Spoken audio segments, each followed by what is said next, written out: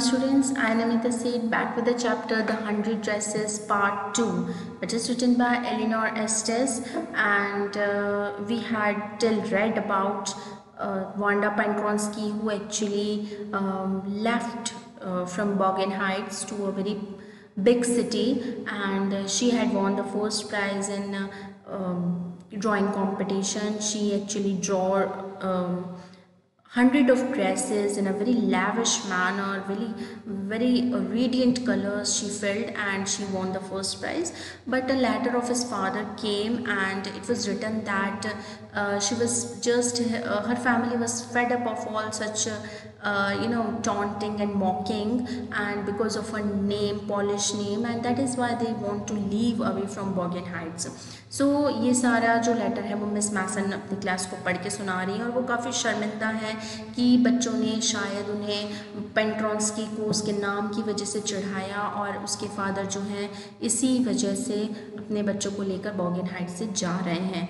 Maddie और पैगी जो हैं क्लास में इस लेटर को भी सुन रही हैं, और मैडी को काफ़ी एक पश्चाताप होता है, रिपेंटेंस फील होता है, कि रिग्रेट फील होता है कि क्यों मतलब वांडा पेंट्रॉन्स्की को चिढ़ाने में उसने पैगी का साथ दिया, और अब वो चाहती है कि पैगी के साथ मिलके वो वांडा के घर जाए और वहाँ उसे एक अच्छी न्यूज़ सुनाए, और उसे अपोलोजाइज भी करे, सॉरी भी बोले कि उन्होंने पैगी का साथ दिया या उन्होंने उसको चिढ़ाया हर समय regarding 100 dresses.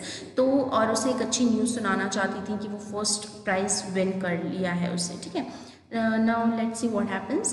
When school was dismissed in the afternoon, Peggy said with pretended casualness, "Hey, let's go and see if that kid has left town or not." Now, जब स्कूल ख़त्म हुआ तो पैगी जो है पहले तो मैडी की तरफ देख नहीं रही थी, अपना अपना काम कर रही थी।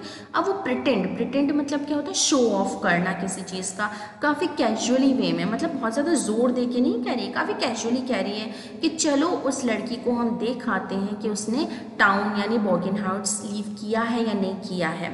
सो पैगी had the same idea. सो पैगी के पास क्या था, सेम आइडिया था। अब यहाँ पर देखिए हैड 2 बार आया है, isn't it?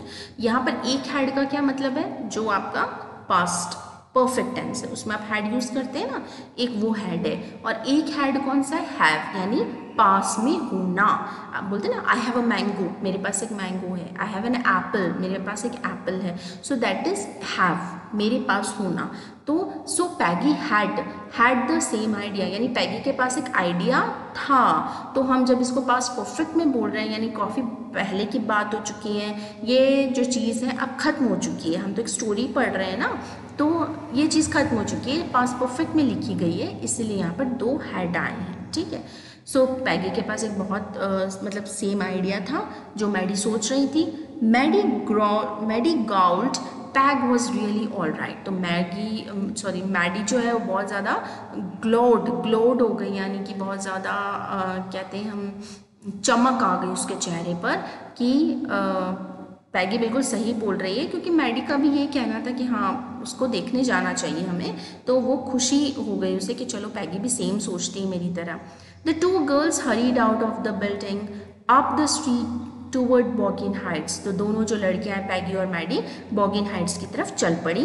The part of the town that wore such a forbidding air on this kind of a November afternoon, drizzly, damp and dismal.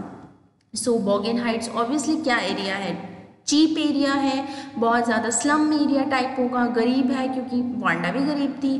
तो वहाँ पर जो एक्चुअली जो टाउन की जो एयर थी, फॉरबिडिंग एयर, यानी कि बहुत अजीब सी स्मेल्स आ रही थी, और काफ़ी मतलब क्योंकि वो एरिया कैसा था, हमने भी पढ़ा है कि काफ़ी मार्शी एरियाज था, दलदल कीचड़ का भरा हुआ एरिया था, तो काफ़ी अजीब सी स्मेल आ रही थी, काफ़ी एयर में ह्यूमिडिटी थी, अच्छा फील नहीं हो रहा था उन्हें।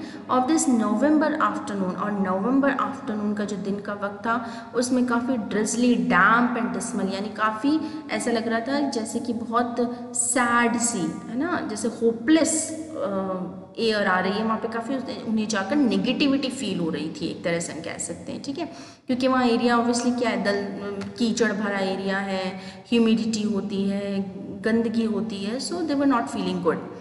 Well at least said Peggy ग्रीफली, I never did call her a foreigner or make fun of her name. So मतलब जो पैगी है वो अपनी सफाई दे रही है, काफ़ी प्राउड में बोल रही है, काफ़ी साफ आवाज़ में कि मैंने कभी उसे फॉरेनर नहीं बोला कि भाई वो यहाँ की नहीं, अमेरिकन नहीं, पॉलिश है, पोलैंड से आई है, तो मैंने कभी उसे फॉरेनर नहीं बोला, मैंने कोई उसके साथ में रेशियल डिस्क्रिमिनेशन नहीं किया है, और ना ही एक्चुअली और make fun of her name, ना ही मैंने कभी उसके जो उसका अजीब सा नाम है उसका कभी मजाक उड़ाया. I never thought she had the sense to know we were making fun of her any way. और मुझे तो नहीं लगता कि उसे कभी ऐसा लगता भी होगा वांडा को कि हम उसका मजाक उड़ाते हैं. I thought she was to डम. मुझे लगता था कि वो बिल्कुल ही मूर्ख सी थी. डम यानी डल चाइल्ड थी बिल्कुल. एंड की look how she can draw. और लेकिन अब देखो कि वो किस तरह से ड्रॉ कर सकती है. ठीक है. Maddie could say nothing. अब मैडी तो कुछ भी नहीं कहना चाहती थी, पैगी पे कोई कमेंट नहीं करना चाहती थी. All she hoped was that they would find Wanda. तो मैडी सिर्फ ये चाहती थी कि किसी न किसी तरह वांडा मिल जाए और वो उसे अपोलोजाइज कर दे. She wanted to tell her that they were sorry they had picked on her and how wonderful the whole school thought she was and please not to move away and everybody would be nice. तो उसने वो सिर्फ ये सोच रही थी, वो चाहती थी उसको ये कहना कि वो सॉरी बोलना चाहती थी, वो बहुत सॉरी है कि किस तरह से उन्होंने वांडा को चिढ़ाया. और आज जो है वो पूरा स्कूल उसी के बारे में सोच रहा है कि वो कितनी अच्छी लड़की है और वो चाहती है कि वो प्लीज़ यहाँ से न जाए और हम सब उसके साथ में बहुत अच्छे से रहेंगे, अब उसे नहीं चिढ़ाएंगे. She and Peggy would fight anybody who was not nice. और वो और पैगी उसके लिए लड़ेंगे. अगर वांडा को किसी ने भी चिढ़ाया ना तो मैडी और पैगी दोनों उसका सपोर्ट करेंगी वांडा को और उसको मतलब चिढ़ाने से मना करेंगी दूसरे स्टूडेंट्स को. The two girls hurried on. अब टू गर्ल्स जो है पैगी और मैडी जल्दी जल्दी वहाँ पर जा रही हैं. दे hoped to get to the top of the hill before dark. तो उसका जो घर था बॉगिन हाइट्स पे थोड़ा ऊपर की तरफ था, काफ़ी हिल के साइड में था, हिली एरियाज में था, तो काफ़ी टॉप पे था. तो वो चाहती थी कि अंधेरा हो उससे पहले वो टॉप ऑफ द हिल तक पहुंच जाए. I think that's where the पेंट्रॉन्स्की leave said Maddie pointing to a little white house. तो मैडी ने अपनी फिंगर से पॉइंट आउट करते हुए एक छोटा सा वाइट कलर का हाउस था उसकी तरफ पॉइंट आउट करते हुए बताया कि मुझे लगता है कि शायद पेंट्रॉन्स्की जो है वो पेंट्रॉन्स्की परिवार जो है वो यहाँ रहता होगा. Wisp of gold glass stuck up here and there along the pathway like thin kittens. तो मतलब जो वहाँ के जो उस घर पे जो पुराने शीशे नहीं होते हैं उसकी झलक उन्हें दिख रही थी. जैसे कोई पुराने शीशे वहाँ पर लगाए गए हों. वाइट हाउस में जो धुंधले से शीशे होते हैं जिनमें चमक नहीं होती, वैसे शीशे वहाँ लगाए हुए थे. Along and there along the pathway like thin kittens. और ऐसे पाथवे थे, ऐसे रास्ते थे ऊपर तक जाने के लिए टॉप ऑफ द हिल पे, जैसे कोई दुबले पतले छोटे से बिल्ली के बच्चे होते हैं ना. किटन्स क्या होते हैं? The little ones of cat, है ना. तो जो छोटे छोटे बहुत पतले दुबले से जैसे कोई न्यू बॉर्न बेबीज होते हैं ना, कि इतने पतले वहाँ के रास्ते थे. यहाँ पर देखो मेटाफर यूज़ किया है इसने. The house and it's pass little yard looked shabby but clean.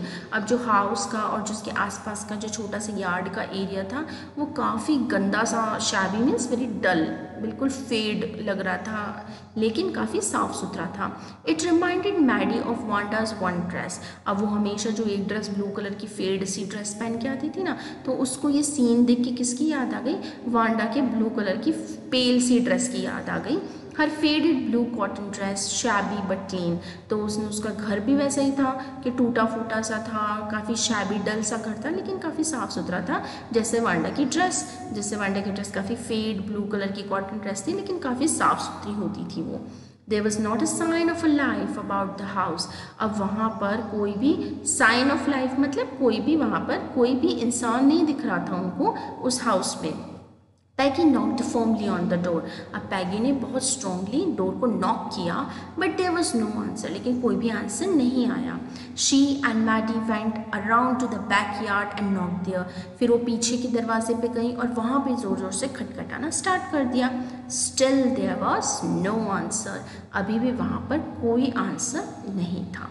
Okay, so now let's see in the next video कि वांडा जो है घर छोड़ के गई है या नहीं गई है, क्या होता है स्टोरी में, वो हमें एक मिस्ट्री है। Will solve that mystery in the next video.